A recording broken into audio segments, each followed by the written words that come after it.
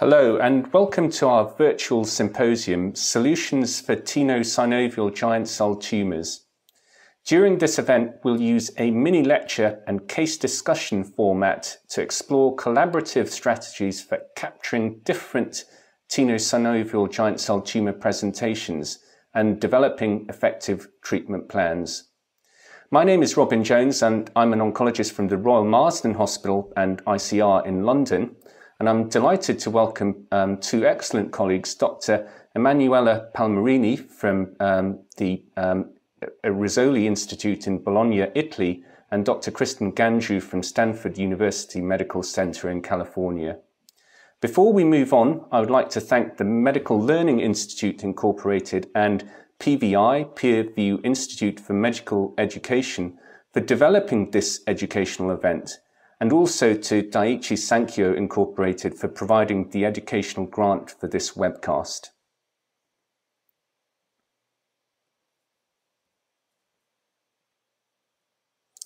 So these are my disclosures on this slide.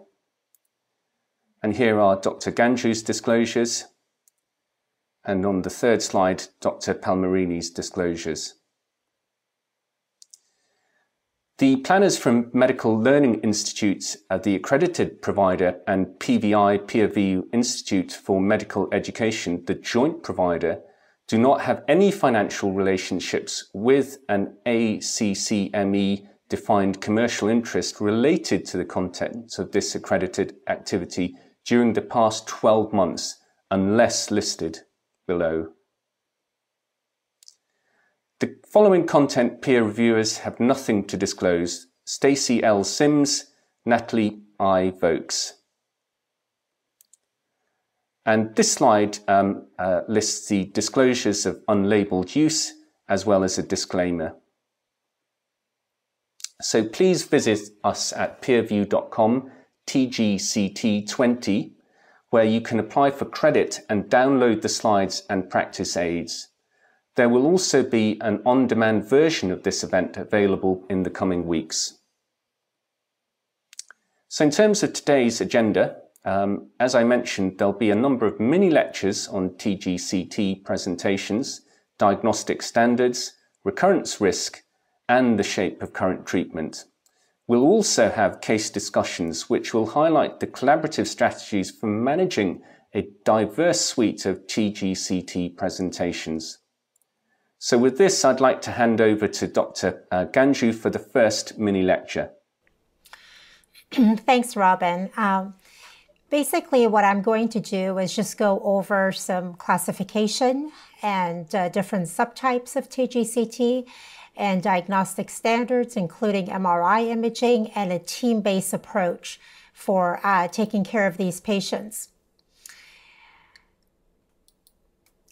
So in terms of WHO classification, TGCT or tenosynovial giant cell tumors, they're locally aggressive inflammatory neoplasm. They're not malignant, but they basically occur in the synovium of the joints, bursa, and the tendon sheets. And you can see on the left image, this is the gross picture of a TGCT tumor. In the middle panel, you can see an MRI image of the tumor in the back of the knee. And on the right side panel, you can see the difference on physical exam on the right knee versus the left knee in terms of patients presenting with swelling and disfiguration of the knee on exam. There are this is where it gets confusing for some physicians taking care of these patients, is that there are several names for this disease. So initially, we used to call this PVNS, which was basically pigmented villonodular synovitis. There is another name that goes with giant cell tumor of the tendon sheet, and then also tenosynovial giant cell tumor, which we will stick to during this presentation. There are two different kinds of TGCT. There is a localized type and there's a diffuse type. If you look at the top picture, the localized type is just one nodule. These are usually approximately around 2 centimeters as a single nodule. They're well circumscribed, and in terms of incidence, it's 10.2 per million person years. If you look at the bottom panel, the diffuse type, these are larger tumors, usually more than 5 centimeters, and they're multinodular. They can be in the anterior compartment or the posterior or both. And they're typically very destructive and aggressive locally, and you can see a lot of joint destruction in some of these patients. This is a little bit more less rare than the other subtype, which was the localized type. So it's about 4.1 per million person years. When we look at the histologic subtypes, there are 4 subtypes. One on the top hand side on the left, you can see these giant cell subtypes, and you can see a big giant cell in the middle of the picture. On the bottom left-hand side is a siderophage subtype. Then the top right-hand side, you can see the foam macrophages and the bottom mononuclear type. So these are the 4 cellular subtypes of TGCT. The interesting thing about this tumor is there's a translocation between chromosome 1 and 2. And this causes the protein, the CSF1 and COL6A3 genes to combine together and cause overexpression of colony-stimulating factor 1. The pathogenesis of TGCT is basically based on this translocation, which causes the CSF1 overexpression in subpopulation of neoplastic cells. And this results in recruitment of CSF1 receptor-bearing inflammatory cells. And that's why it leads to tumor formation, it leads to inflammation, and also damage to the joints. In this study, there were 34 TGCT samples that 18 of them had RNA sequencing and 34 samples had whole genome sequencing. And on the left-hand side, you can see the novel fusions. There's CSF1 in all of these, and then you can see the partner gene on the right-hand side of the CSF1.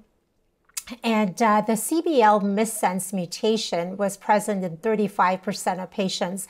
And this actually tells us, in this study, it showed that they had these type of TGCT patients who had this missense mutation had a higher relapse potential. So we are kind of getting a little bit closer in terms of subclassifying higher risk patients versus lower risk patients as far as relapse is concerned. The problem with this disease mainly is that it occurs in younger patients that are less than 40 years of age. Even though it's a benign tumor, it's extremely aggressive locally and it causes destruction of the joint. As far as distribution between males and females, it's equal distribution. As I mentioned earlier, the incidence is 11 to 20 per million persons a year. It's a very rare disease. Metastasis is extremely rare, but it has been seen. And as far as recurrence rate, patients who have localized disease mostly have less than 15% recurrence rate. But diffuse subtype, half of the patients usually do have recurrences. And it becomes very difficult because it can be in the anterior and posterior compartment, which requires 2 different surgical procedures, but it can be pretty diffuse, destroying the entire joint. In terms of diagnostic standards, we have the initial thing that modality that we always use is X-ray. And you can see here on this, on the left-hand side, a plain X-ray showing some destruction in the joint. In the middle panel is a CT scan, and we normally do CT scans if patients are not able to get MRIs. And you can also see here that there is some tumor involvement and there is some destruction of the bone.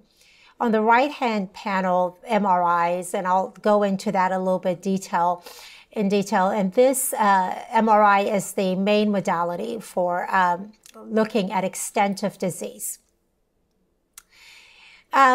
When you look at this, try to evaluate this MRI, it's a standard MRI we usually do with and without IV contrast, but I will go through the contrast portion, which is basically not needed.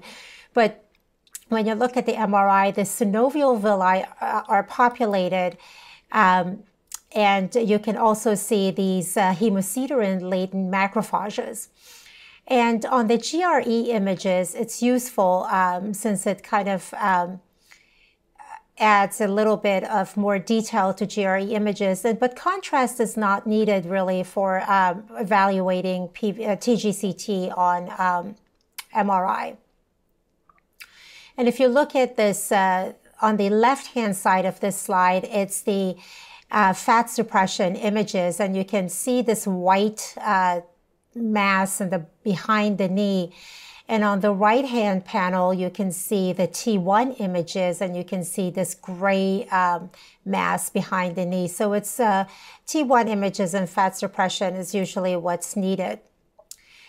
And there is also the gradient echo that we talked about, the GE images. It kind of helps in terms of looking at the tumor images enlarges when you look at the gradient echo images. So I'm going to pass the presentation to Dr. Palmerini, who will discuss the severity and recurrence risk. I am Dr. Emanuela Palmerini. I work in Italy at the Research Institute Rizzoli in Bologna, and I will talk a little more on the use of MRI in this disease. Our colleagues in Leiden performed this interesting study. They looked at MRI of 283 consecutive cases. They wanted to have an homogeneous series, so they excluded 60 cases not therapy naive, and also cases not treated with open synoviectomy, and also no pretreatment was allowed. So they classified their risk of recurrent based on MRI findings. As you can see, there are 4 layers of assessment. So first, the localized or diffuse form. Second, the articular involvement. And third, the involvement of both ligaments and tendinous muscular tissues. And based on those questions, they were able to classify diseases in 4 classes. So localized mild, where there's no involvement of muscles. Localized severe, with a relapse rate of 88 when muscles and ligaments are involved. And then this diffuse disease can have an intra or extra articular involvement, and there's mild diffuse, 59% recurrence-free survival. And the worst case scenario is when there are both intra and extra articular MRI involvement, which is a severe diffuse class with a relapse-free survival at 4 years of only 36%. And this is the first retrospective series on with the aim of analyze the relapse risk of these tumors. 294 cases from 3 institutions, Memorial Sloan Kettering, Istituto Nazionale Tumori Milan, and Rizzoli in Bologna, were put together. The median age of the patient was 36, and as you can see, most affected joint was the knee, 60% of the patient, followed by the ankle and the hip, as we know. And as we just saw on CT scan, bone involvement might be present, and it was 18%. Importantly, only patients with a new diagnosis or first local relapse were included to address the relapse risk of this class of patients. and both localized and diffuse patients were included. The majority have diffuse disease, 69%. None of these patients developed metastasis. Local recurrence was overall 28%, 14% in localized patients, 36% in patients with diffuse disease. The median time of relapse varies a lot, but it's about 16 months, so 1 year something. The 5-year local relapse-free survival in this series was 66%, and we observed that 40% keep relapsing up to 5 times. The univariate analysis for relapse-free survival at 5 years showed a significant difference based on size, with 62% as compared to 80% with patients above 5 centimeters and below 2 centimeters. And also histology, of course, was important. Diffuse at a 5-year local relapse-free rate of 62 as compared to 78. Also, we looked at the type of surgery and the reason for admission. As you can see, patients that relapse at a very high risk of a subsequent relapse. And also type of surgery was important, like with a relapse-free rate better for patients with complete macroscopic resection. This is the curve underscoring the important, significant difference in between presenting for the first time or presenting with a relapse at the center. In last year, with the global effort of several centers in the US and Europe, we performed this global multicentric retrospective study on more than 1,000 patients. 966 cases were included to address the risk rate. And we all analyzed the type of treatment, as you can see, and the most of the patients undergo a one-stage open surgery. And we have to acknowledge that arthroscopic synoviectomy it's used in about 15% of the cases, and less than 1% as an amputation.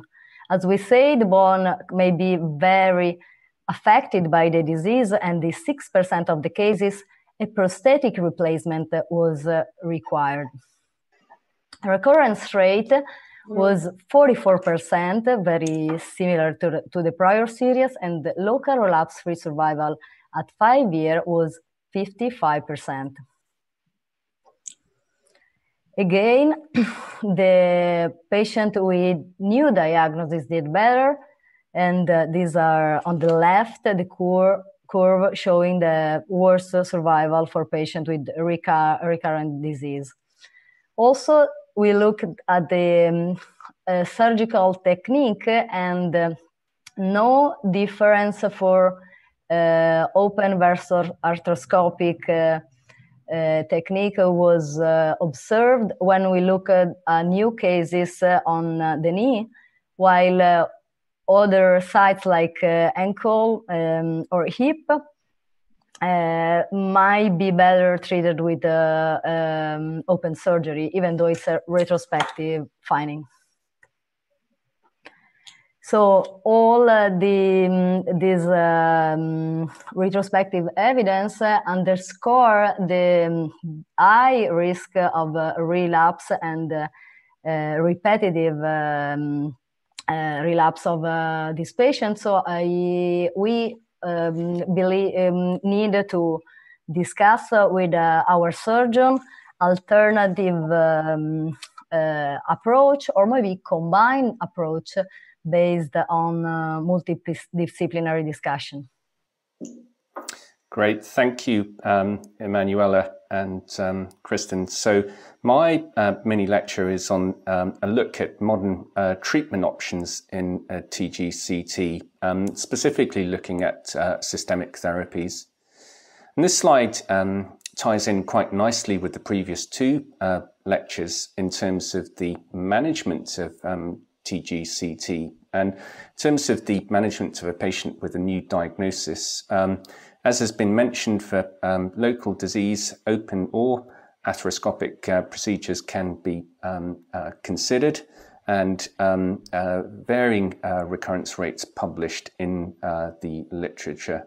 And then for diffuse disease, open or complete resection could be considered, but with a relatively high recurrence rate. And then for unresectable disease, there is now the option of systemic therapy, and that's going to be the main focus of this component of the presentation. So, as the previous two presentations have highlighted, we really do need to have a multidisciplinary view of treatment for this challenging disease, and the approach can consist of surgery, but also other modalities. And along with surgery, physical therapy is important as part of post-surgical planning to rehabilitate joint function. In certain instances, radiation can be considered. And of course, symptomatic or palliative treatments can also be used, so anti-inflammatory drugs or steroids as pain relievers. But there are also targeted therapies available for this condition now. As I mentioned, radiation may be an option for specific patients with TGCT, but it isn't considered a standard treatment. It should really be reserved for inoperable disease or as an adjuvant treatment for residual disease following surgery, particularly with extra-articular involvement or persistent recurrences. And of course, this modality is associated with potential complications, which can include skin reactions, poor wound healing, as well as joint stiffness. But there are other serious long-term complications, including pathological fractures, as well as secondary cancers, radiation-associated cancers. Another approach that can be considered is radiosynovectomy, which involves the installation of a colloid containing radioisotope into the joint. This has been used, although it does carry the risk of radionecrosis and is not indicated for extra-articular disease. So pexidartinib is a potent and specific inhibitor of CSF1R kinase activity, and this provides the biological rationale for the use of CSF1R inhibitors in TGCT, as outlined by Dr. Ganjoo's presentation. So the initial evidence for the activity of pexidartinib in TGCT was provided from an expansion cohort of a phase 1 trial of this agent, which included 23 patients, and 20 of these patients had response rates that were assessable. And the activity of the drug can be shown on the chart on the right-hand side of this slide, showing the responses, the confirmed RESIST partial responses to treatment, and the number of patients continuing on treatment. So these promising data led to the ENLIVEN randomized phase 3 trial of pexidartinib for advanced TGCT. And this slide outlines the design of the trial. So the trial was open to patients with histologically confirmed advanced symptomatic TGCT. In these patients, surgical resection was associated with potential for worsening of a functional limitation or severe morbidity. And in addition, patients had to have disease that was measurable and greater than or equal to 2 centimeters by RESIST 1.1. Patients were stratified according to US versus non-US sites, as well as upper versus lower extremity tumors. And as you can see, patients were randomized 1-to-1 to either receive pexidartinib or matching placebo. So part 1 of the trial, the first 24 weeks, patients were allocated to one of the randomization arms and were masked. And pexidartinib was administered at a dose of 1,000 milligram daily, split twice a day for 2 weeks, followed by 800 milligram daily, split twice a day for 22 weeks. And then at 24 weeks, the trial went into the second part of the open label extension with pexidartinib continued at the current dose. And at the bottom of the slide, you can see that patient-reported outcomes were assessed, MRI response evaluation was assessed, as well as range of motion. This shows the activity of pexidartinib compared to placebo within the ENLIVEN trial. So the top part on the left shows the change from baseline in tumor diameter. So you can see that there was an impressive response rate in the pexidartinib arm, consisting of 61 patients, compared to the placebo arm. And similarly, in terms of the change from baseline in the tumor volume score, which is a specific radiological assessment developed for use in TGCT. And you can also see on the right-hand side of the slide that patients on placebo crossing over to pexidartinib also derived benefit in the second part of the trial from treatment with the active drug.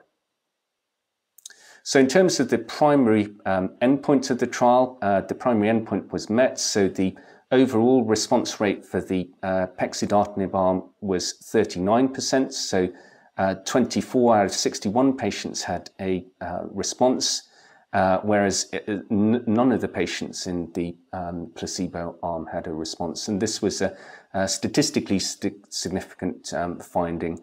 Indeed, 9 patients in the pexidartinib arm, or 15%, had a radiological complete response to treatment.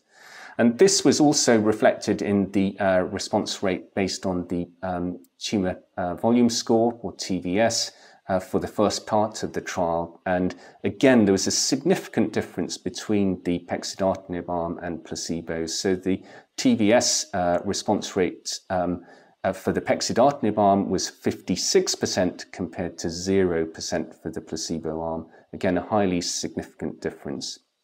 And based on these data, pexidartinib was approved by the FDA in the United States for use in symptomatic TGCT associated with severe morbidity or functional limitations and not amenable to improvement with surgery. So the next slide clearly illustrates the efficacy of pexidartinib in TGCT, and you can see that this patient had a very severe case of the disease, and it's easy to visualize the benefit and the response of treatment from initiation of trial-based treatment to all the way through to May 2018. So in terms of adverse events of interest, liver function derangements are important to highlight, and this slide shows some of these adverse events of interest. So in terms of hair color changes, there was of any grade hair color change, 67% in the pexidartinib arm compared to 3% in the placebo arm. And fatigue of any grade was 54% in the pexidartinib arm compared to 36% in the placebo arm. And moving on to liver function test derangements. So in the pexidartinib arm, in terms of grade 3 or 4 AST increase, this occurred in 6 patients or 10%. ALT increase again occurred in 6 patients or 10%. ALP increases in 4 patients or 7%. And none in the placebo arm. None of the patients had grade 3 or 4 liver function derangements. And similarly, for patients in the crossover at week 24, crossing over from placebo to pexidartinib, developed grade 3 or 4 liver function changes. So only 3% for AST and ALP and 7% for ALT. And the next slide shows the elevated liver enzymes and total bilirubin for part 1 and part 2 of the trial, so for the entire safety population. And again, you can see that for an AST or an ALT increase of greater than 3 times the upper limit of normal occurred in 20 or 33% of the patients in the pexidartinib arm. An ALP increase of greater than 2.5 times the upper limit of normal occurred in 5 patients, or 8% in the pexidartinib arm, and a total bilirubin increase of greater than twice the upper limit of normal occurred in 3 or 5% of the pexidartinib arm. And then a total bilirubin increase of greater than twice the upper limit of normal, and an AST or ALT increase of 3 times the upper limit of normal occurred in 3 patients, or 5% of the pexidartinib arm. And then moving on to the part 2 component of the trial for patients crossing over from placebo to pexidartinib, 4 of these, or 13%, developed an AST or an ALT increase of greater than 3 times the upper limit of normal. So targeted therapies are now included in the guidelines for TGCT, and the most recent NCCN guidelines from 2020 have included both pexidartinib and imatinib as systemic therapy options for this disease. So in terms of a synthesis of all of these presentations, the first point to note is that TGCT is a benign, though often highly morbid, inflammatory neoplasm arising in joints and driven primarily by a small proportion of cells harboring the COL6A3 CSF1 translocation, leading to excessive CSF1 expression. The second point regards surgery, and this is the current standard of care, but surgery as a standalone therapy is problematic, and severe morbidity when present may limit the beneficial impact of surgery. And the third point to note is that there is now an approved systemic therapy for this disease based on the phase 3 trial, and pexidartinib is approved for TGCT associated with severe morbidity or functional limitations when surgery is unlikely to benefit the patient. So we'll move on to some questions, and the first question is, what is the appropriate timing for considering systemic therapy for TGCT, e.g. at first versus second versus third recurrence post-surgery? So I may ask Kristen for her thoughts, followed by Emanuela on this first question. So it's basically individualized for every patient. It depends on extent of disease. It depends on how morbid the surgery is going to be. It depends on whether or not the entire tumor mass, multiple nodules can be removed. So it's based on multiple different factors. And I think the best option is to have a tumor board discussion where the surgeons, radiologists, and the medical oncologists are present, and every patient's case is presented, and it's different in each patient. So if a patient presents and has had surgeries in the past and has a lot of symptoms related to the TGCT, but the surgery is going to be morbid, the surgery is not going to be completely taking care of the entire disease, and if the relapse rate is very high, then that's the time when I start systemic therapy with pexidartinib. Yes, I totally agree on need of multidisciplinary discussion in these patients, and also it's very important to keep in mind the patient's preferences. We all know that treatment with tyrosine kinase inhibitors are meant to be long-term, and once we stop the treatment, the tumor go back rising. So all patient preferences, including family planning, have to be taken into account, especially in this age group, which runs for 30 to 44 of age, roughly. Great. So very good answers to that question. And this, the second question is, during the COVID-19 pandemic, have you been learning more, leaning more towards outpatient treatment with agents like pexidartinib rather than additional surgery to avoid clinic visits? So maybe I'll ask Kristen to start, and Emanuela to then give her thoughts on this question. Yeah, I think we have had, here in the US, we've had more patients leaning towards systemic therapy instead of surgery just because of the rise in COVID-19 cases. And the beauty of video visits has helped us manage patients remotely, so patients don't have to travel from different states to come to California.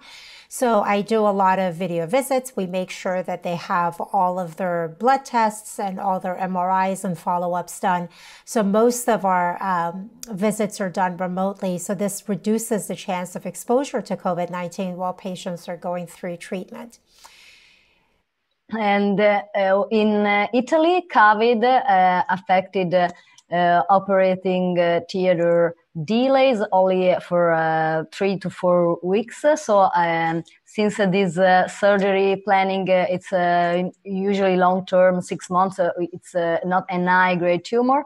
I think that the decision were similar to prior COVID, but we were able to use to do a better use of the pexidartinib, and the patient on trial were receiving pexidartinib at home instead of coming to clinic due to shipment policy changed over time. So I think that was really meaningful for some area like islands or southern Italy. So thank you, Kristen and Emanuela. And now we'll move on to some cases. So over to you, Emanuela, and look forward to the discussion regarding case management. So as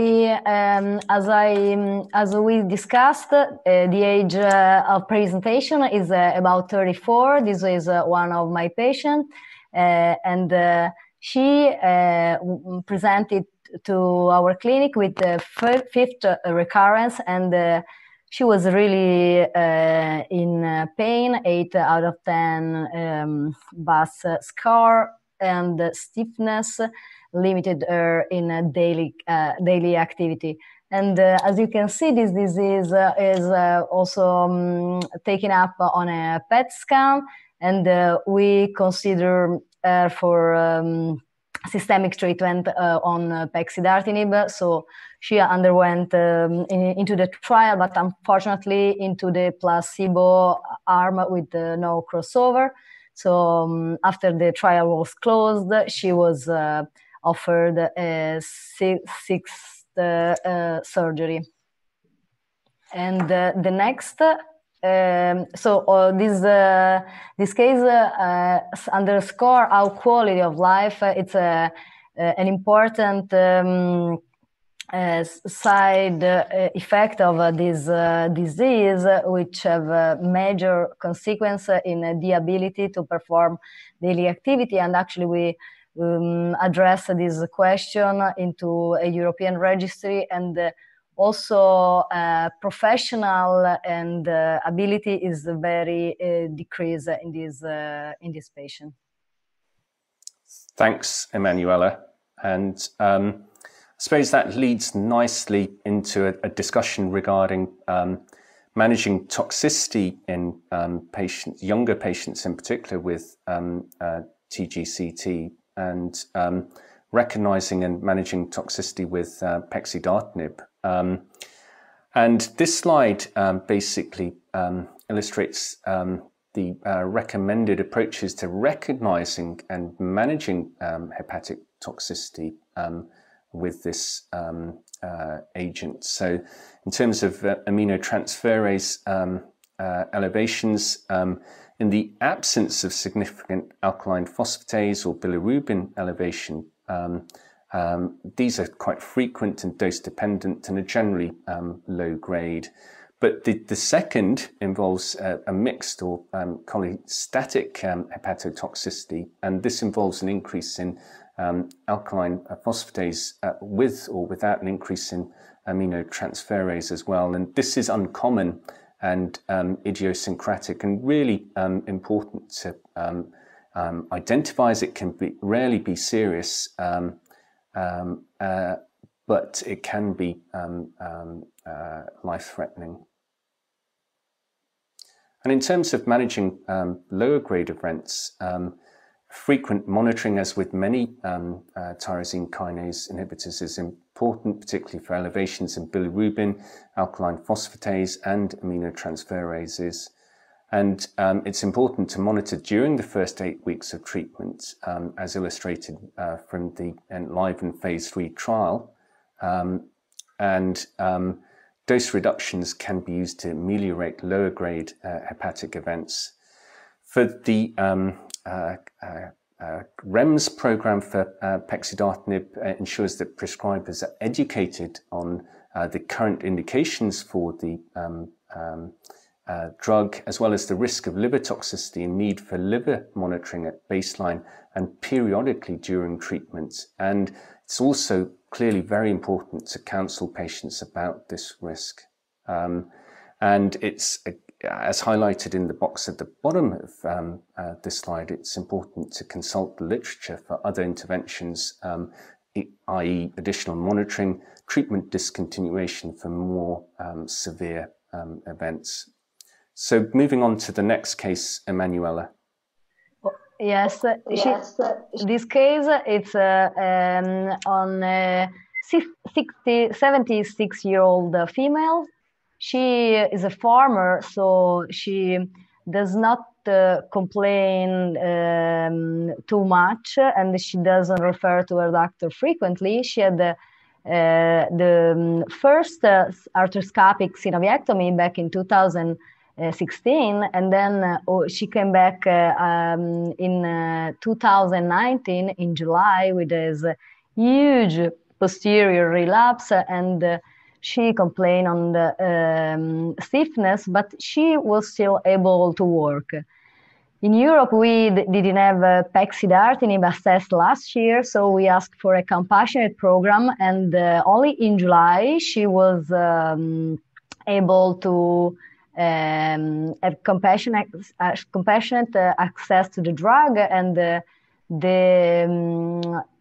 we decided to start with 400 milligrams due to potential toxicity in an older patient.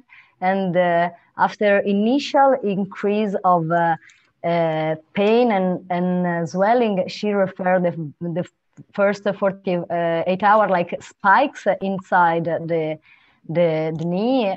She started to feel better, and now after 2 months, she's really improved symptomatic, and she's managing with toxicity.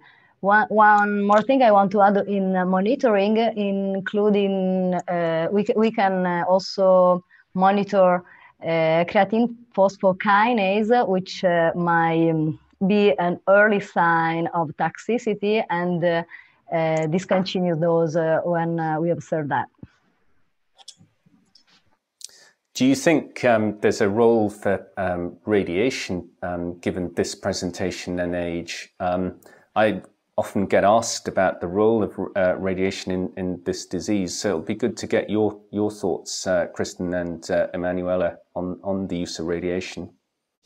Yeah, usually radiation is more effective when patients have minimal residual disease, microscopic disease. So we offer radiation to older patients who have had surgery and they have microscopic cells. And effective in those patients. In younger patients, we try not to use radiation just due to side effects and toxicities for long term. Yes, same.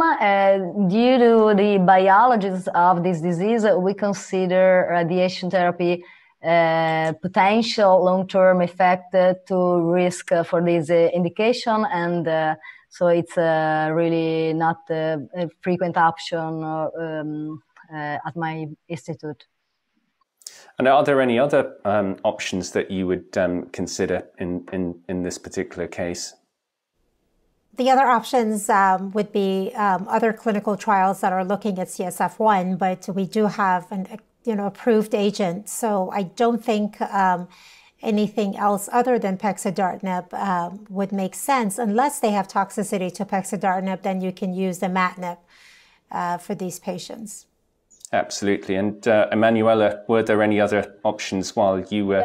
In Italy, in Europe, we don't have pexidartinib approved yet. So, and the compassionate program ended at the end of July. So the option in Europe might be imatinib off-label, which might be considered. Okay, good. Well, moving on to the third case, Emanuela. This is a 41 bartender, and is a disease was diagnosed in 2018. He underwent an anterior open synovectomy, and then in June 2019 a posterior open synovectomy. This is the usual approach in 2 times in a larger number of patients, and then with a relapse-free rate of only 3 months, he relapsed recurrence in September. Limited the range of motion, was making his daily activity and especially his work at the bar very, very difficult. So in these cases also we consider a compassion program with pexidartinib due to the very short relapse from open surgery. And in terms of the fact that this patient has relapsed after initial surgical interventions and has substantial functional limitations, what do you two think about the role of further surgery or radiation in this case, given the context of our previous discussion, particularly regarding the use of radiation? Maybe I can start with Kristen. Yeah, for some younger patients who can have further surgery, I have been giving pre-operative or neoadjuvant treatment with pexidartinib. I usually give it to maximum benefit according to the MRI response. And then further surgery then may become possible after that. And then sometimes you can do radiation just, for microscopic cells. But again, this patient is younger, so we have to be very cautious with radiation therapy. What are your thoughts about this preoperative systemic therapy approach, Emanuela? I think that there are no data, but in the routine use, I think that in the future we can have a good experience, and might become one strategy of treatment. And in terms of radiation for this particular patient, did you discuss that with him, or again following on?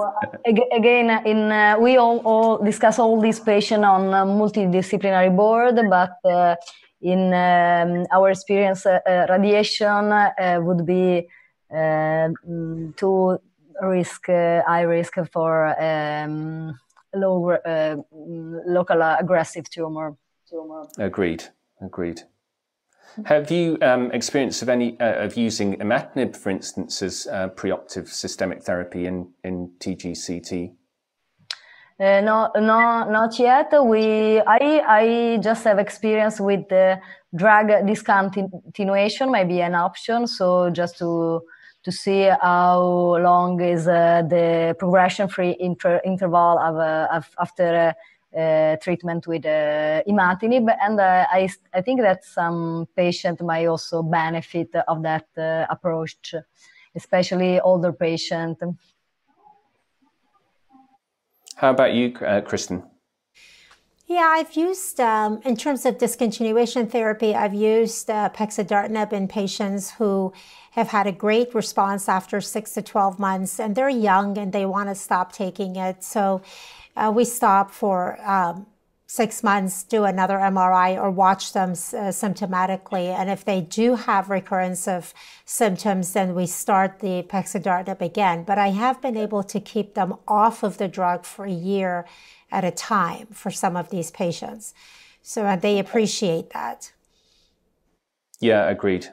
Very, very good points. So in the interest of time, we should move on to the fourth and final case. So again, over to you, Emanuela. The last case is a 63-year-old man, and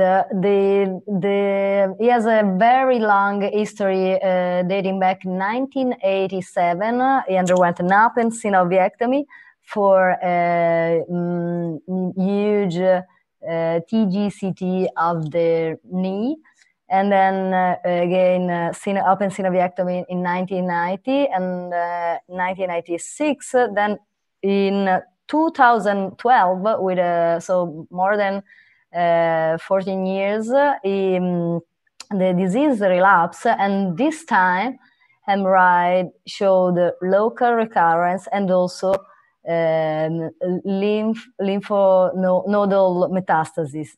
He was in big pain, VASCOR 8, and was unable to work.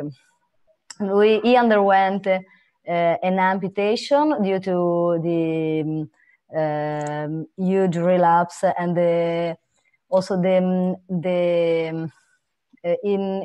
impossibility to rescue his joints, especially the bone was totally compromised, and there was a need of lymphadenectomy.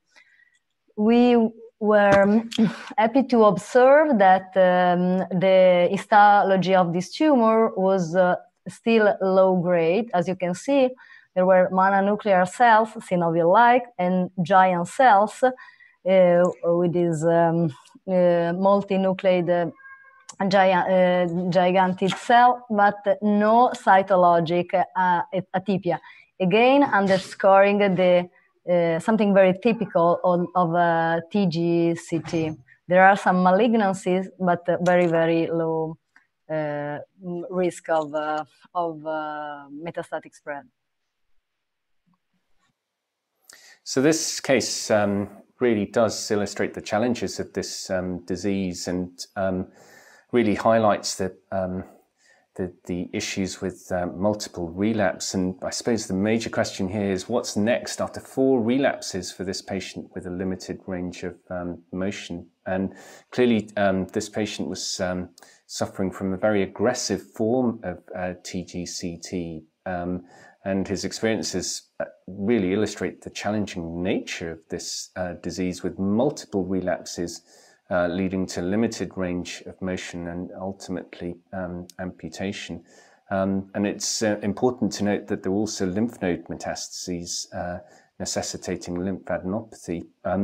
So I suppose that, the major question here for you both is, if this patient had been diagnosed in the present day and his TGCT had shown a similar course, would his treatment have been different? Maybe I'll start with Emanuela for this question. I think that when the indication is an amputation, always both surgeon and medical oncologist at the multidisciplinary tumor board would assess the possibility of a tyrosine kinase inhibitor used as a neoadjuvant. But some of the cases, as I said, the very compromised bone, joints, and surrounding tissue, because unfortunately in these tumors, not only the disease is affecting the joint, but also the repetitive surgeries that compromise the joints. Yeah, I do agree with Emanuela. I think if it was this present day with systemic therapy, he may have had good response, and we may have been able to prevent amputation. But it seems that he did have a very aggressive disease with lymph node metastasis. But again, it highlights the importance of multidisciplinary care for these patients. And I've been referred a number of patients with TGCT that have been given amputation as the only treatment options. So, things have clearly changed, and it's important to manage these patients within an experienced multidisciplinary team. Mm-hmm. So thanks, Emanuela, for those excellent case illustrations. And we'll move on to some more questions now. And the first is, how can the general orthopedic surgeon in the community best expedite the transfer of care of a patient with TGCT to a multidisciplinary oncology team for treatment? So maybe I'll start with Kristen for this one. Yeah, I think the most important first step is for them to refer to an orthopedic tumor surgeon, because the orthopedic tumor surgeons are usually at tertiary care centers that have sarcoma groups, and the regular general orthopedic surgeons usually know the tumor surgeons in the community and at the university setting. So then the orthopedic tumor surgeon will bring the case into our tumor board, multidisciplinary tumor board, and the discussion there then can lead to a plan for the patient's care. Fantastic. And Emanuela, your thoughts on this question? And I thank you, Robin, for this question, because I think it's it's really changing nowadays, the patient journey. We perform a research, and in the past, all patients underwent to rheumatologist, general doctor, and physiotherapist. Now, due to the expanding knowledge of the possibility of systemic treatment, and also advocacy groups, and also social network groups, most of the patients also refer direct to the medical oncologist in sarcoma unit. So I usually routinely see patients that ask for treatment before even seeing a surgeon, but that's good, because I can discuss with my surgeon in the next week tumor board, and we decide for the right choice. So I think that things have really changed and speeding up for them, and it's really fundamental for the final outcome of this treatment, tumor treatment. Great, thank you both. I think we're up to time now. So with that, I'd like to remind everybody to please remember to complete and submit your post-test and evaluation for credit. And once again, you can visit us at peerview.com/TGCT20, where you can apply for credit and download the slides and practice aids. And you can also watch for the on-demand version of this event. So thank you again, everybody, and have a really good day.